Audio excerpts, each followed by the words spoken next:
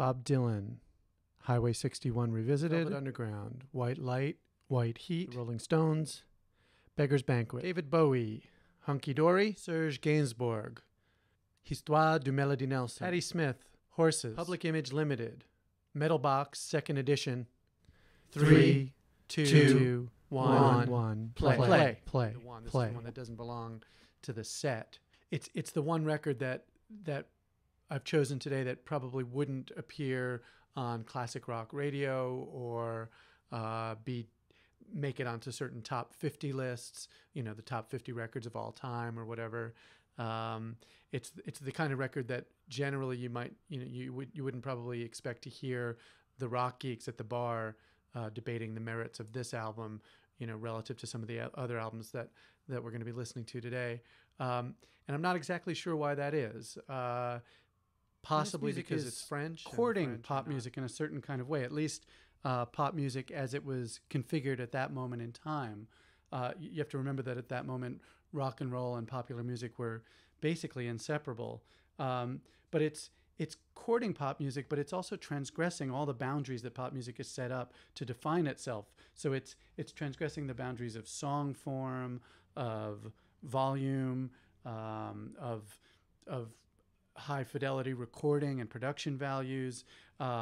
Obviously, it's transgressing the boundaries of the normal lyrical concern of a popular song, where Lou Reed gives himself permission to sing about ding-dong sucking and so forth, and about drugs. He talks about mainlining. This music is more about things like some people might gesture, kind of or about a certain kind of performativity, or about an attitude that's portrayed in the music and in the production values. That's not something that's strictly captured in traditional sort of musical values like virtuosity or the theoretical concerns of music, and these kinds of values that are in this sort of music are not easily codified in a discipline like musicology, nor are they properly accounted for in something like literary studies.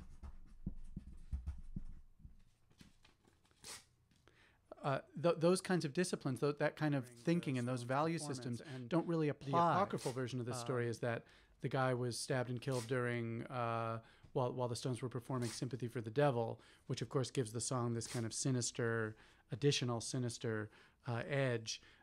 In fact, the guy was actually murdered during "Under My Thumb," which I guess is a somewhat less appropriate song to die during. And incidentally, the guy who was killed, his name is often left out of the telling of this tale, and I think it's worth including it. We know all about Mick Jagger being on stage at the time, but we don't know in fact that the guy who died, that his name was Meredith Hunter, and I think that's probably worth reinserting into the story. All the major issues that confront 20th century philosophy, literary theory, psychology, politics, aesthetics, all of it in rock and roll, in the way rock and roll actually is, in its ontology, the way that it constitutes itself.